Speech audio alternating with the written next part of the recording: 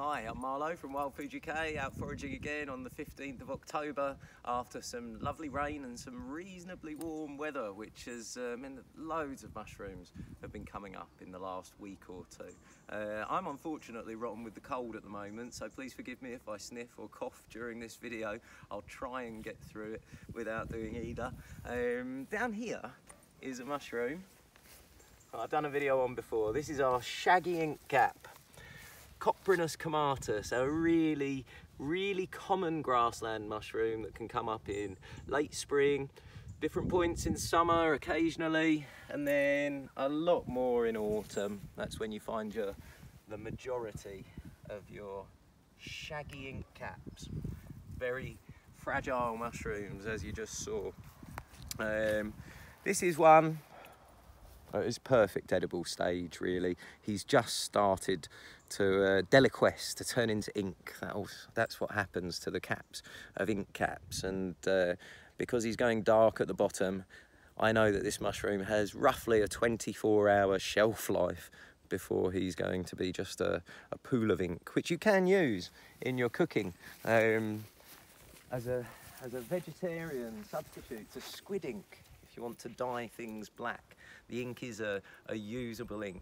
Check my other video about these. But down here, we've got one of the lookalikes. So I like to show people mushrooms together. This is another type of ink cap, right here.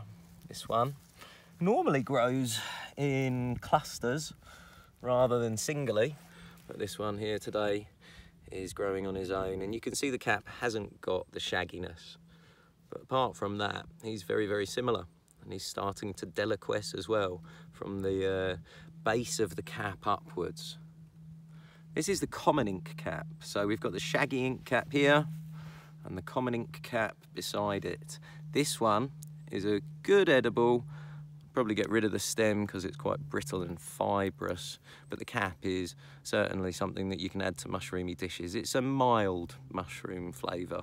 This one is one that was considered potentially edible, but as long as you never touch alcohol, because apparently there's something in this mushroom that reacts so badly with alcohol that if you have alcohol within 48 hours either side of consuming the mushroom, you can be quite violently ill.